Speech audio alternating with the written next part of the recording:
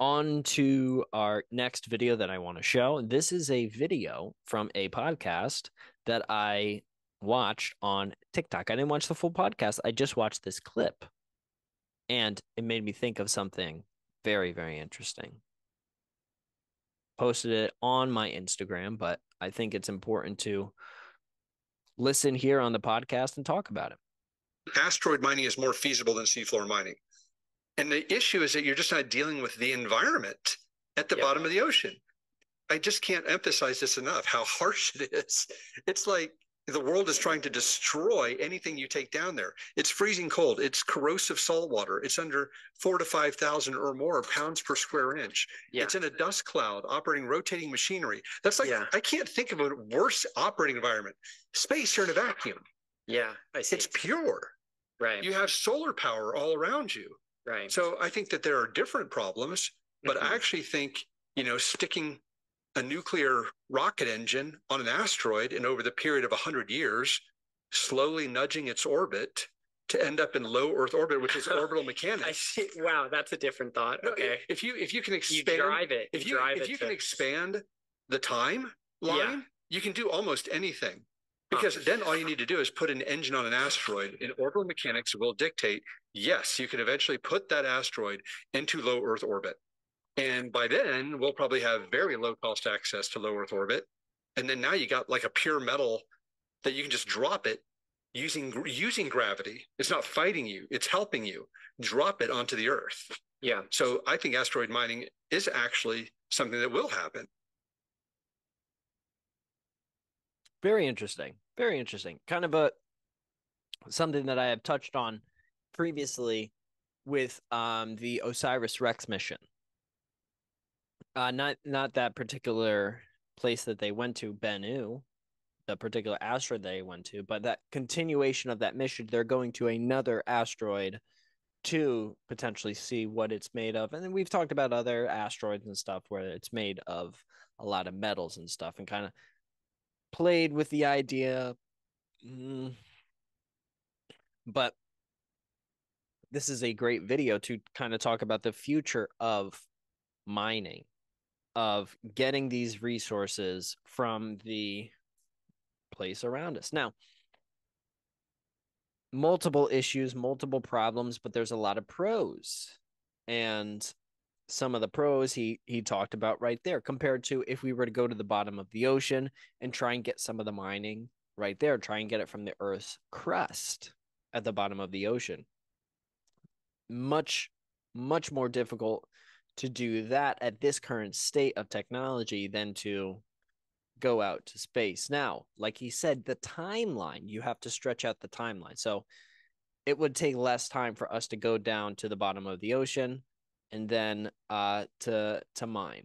Now, that doesn't make it easier. It just would take us a lot less time to get down to the source of where we're going to be mining to, as opposed to sending a rocket out to an asteroid, then using that very rocket to change the path of the asteroid and bring it back to Earth. But when you take the time and you stretch it out a little bit and you think, okay, maybe this is a mission that by the time my kids are here, it'll be complete by that time.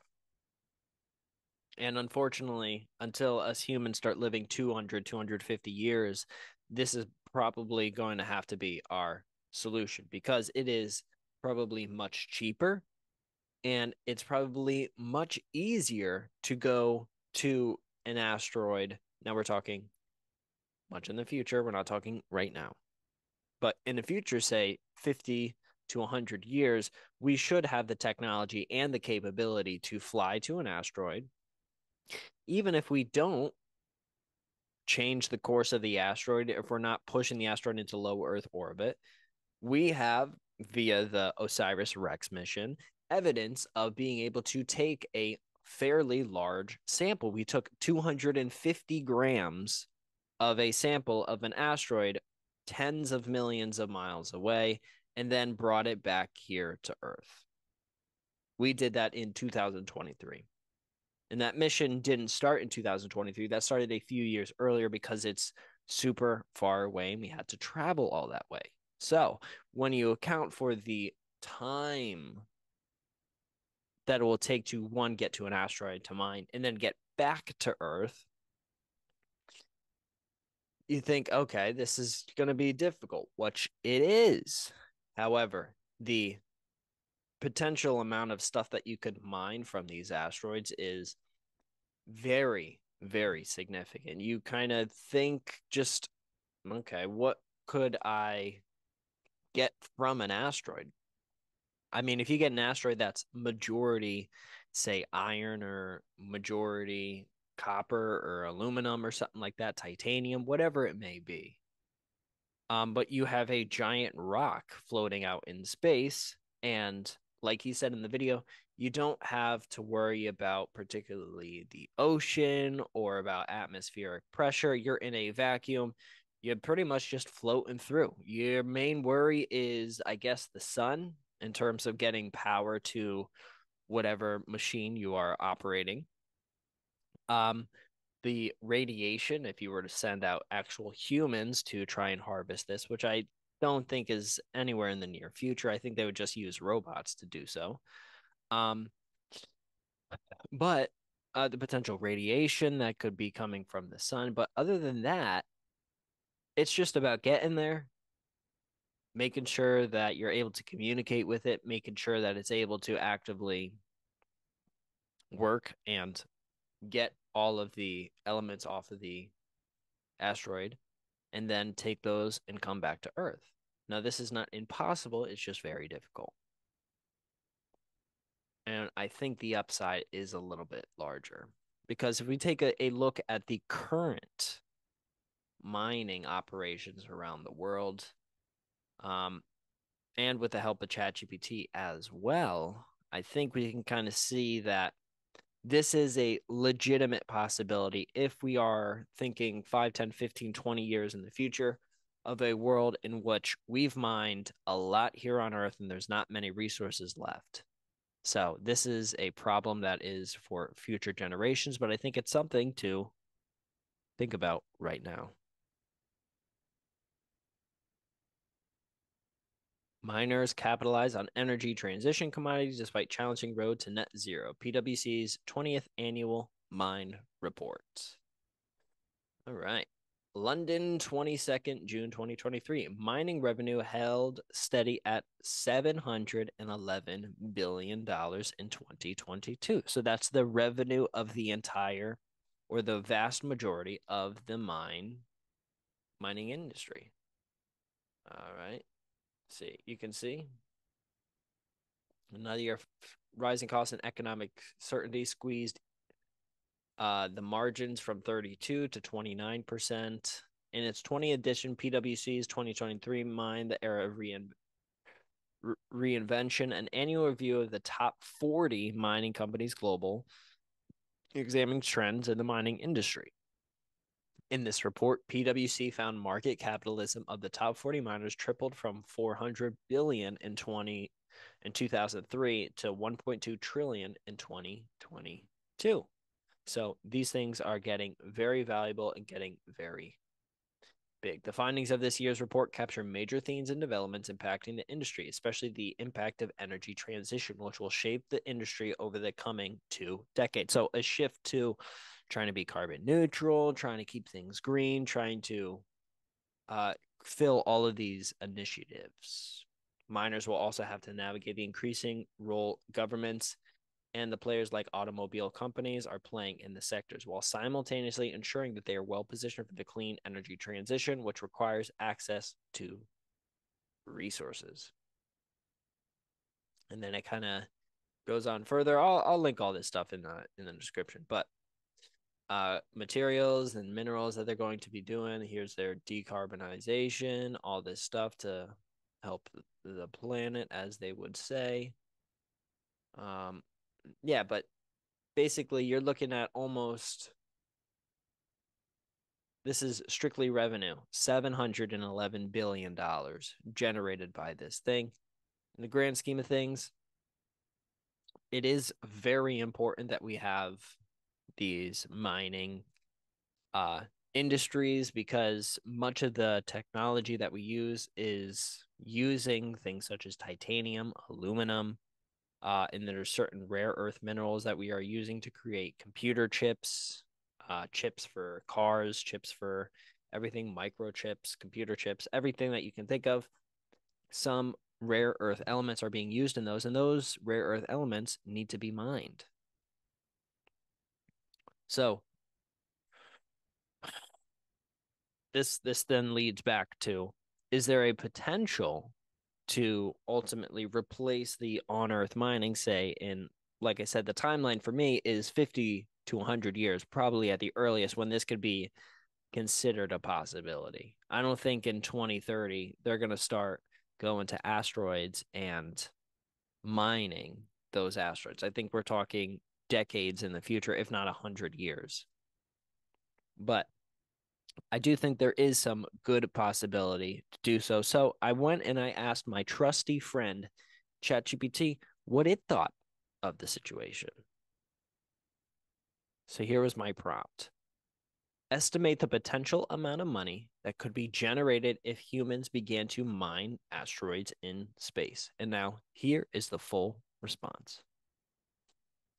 Estimating the potential amount of money generated from asteroid mining is a complex task and depends on various factors, including technological advancements, the cost of space missions, the type and composition of asteroids, and the market demand for extracted resources. As of my knowledge update in January 2022, asteroid mining remains largely theoretical and no significant commercial operations have been established. Here are some key factors to consider when estimating the potential value of asteroid mining. 1. Resource composition. The value of asteroids lies in their composition, which can include precious metals like gold, platinum, rare earth minerals, and other valuable minerals. The specific composition of the target asteroids will greatly influence their economic potential. Number 2, technological advancements. The development of cost-effective and efficient technologies for prospecting, mining, and transporting materials from asteroids is crucial. Advancements in robotics, automation, and space travel technologies will impact the feasibility and profitability of asteroid mining. 3, market demand. The economic viability of asteroid mining depends on the demand for the extracted resources. If there is a growing demand for rare metals and minerals on Earth, the value of asteroid mining would increase. However, the market conditions and demand for these resources can fluctuate. Number 4, space mission costs. The cost of launching and conducting space missions is a significant factor. The development and launch of spacecraft, mining equipment, and the transportation of mined materials back to Earth will incur substantial expenses. Advances in space travel technology and reduced launch costs could improve the economic feasibility of asteroid mining. Number 5, legal and regulatory framework. The legal and regulatory environment governing space mining activities will play a crucial role. As of now, international agreements and legal frameworks regarding space mining are still in development, and clarity in these areas is essential for attracting investment and ensuring a stable business environment. Number 6, the overall state, global economic conditions. The overall state of the global economy will impact the investment climate for asteroid mining. Economic conditions, geopolitical stability, and other macroeconomic factors will influence investor confidence in long-term projects such as space mining. 6 points right there. Now let's continue. Given the uncertainty surrounding these factors, it's challenging to provide a specific estimate. Some studies and experts have suggested that the value of certain asteroids could be in the trillions of dollars, but these estimates should be taken with caution. The development of asteroid mining as a viable industry will require significant investments, technological breakthroughs, and a favorable economic and regulatory environment. So, kind of what ChatGPT is saying is there are many factors that go into this. But in my opinion, this is not ChatGPT's opinion, but my opinion, I think the upside is there.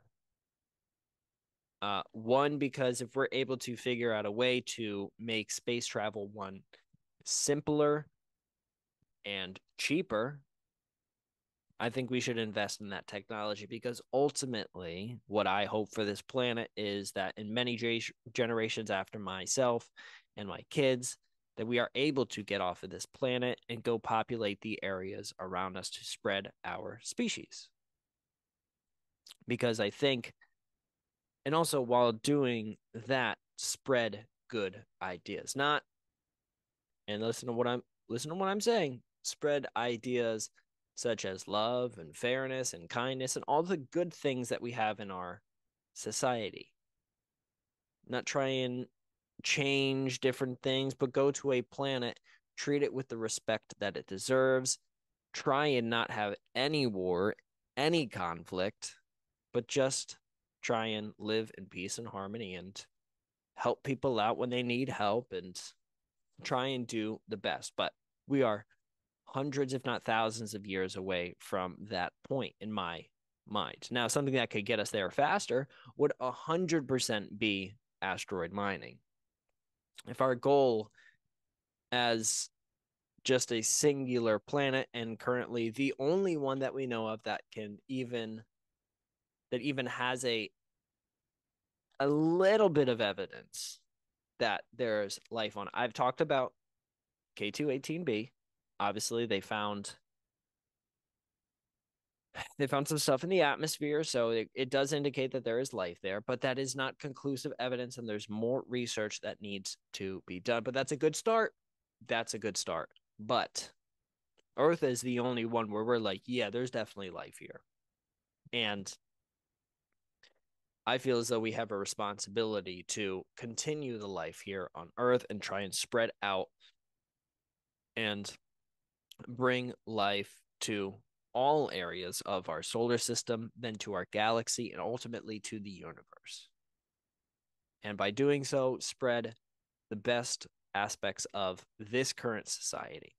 But having asteroid mining as a part of that could really help jumpstart us, because you can get a lot more materials, minerals, rocks, all this stuff from outside of the Earth than you can on the Earth, because there is a much larger array of asteroids and stuff that is out in the cosmos than is here on Earth. And if we ultimately 100 years or so run out of minerals and materials here on Earth, we want to be able to not have to at that moment come up with this technology. We want to already have that technology available to us, and potentially already a couple of missions to asteroids to garner resources to ultimately mine those asteroids and bring those minerals and materials back to Earth already before we run out of all the minerals, all of the natural resources here on our planet.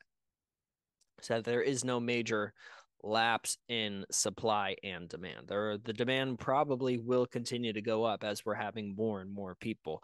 Maybe we'll get up to 10 billion, 15 billion, 20 billion, 30, 40, and then it'll continue to grow. And now with the increase of people, you need more energy and you need more resources, more food, more water, more everything, basically, the more people that there are. So with that being said, the demand would increase, and then our solution could be to get massive amounts of minerals and materials and resources from these asteroids, bring them back to Earth, and distribute them amongst the people to help out our planet.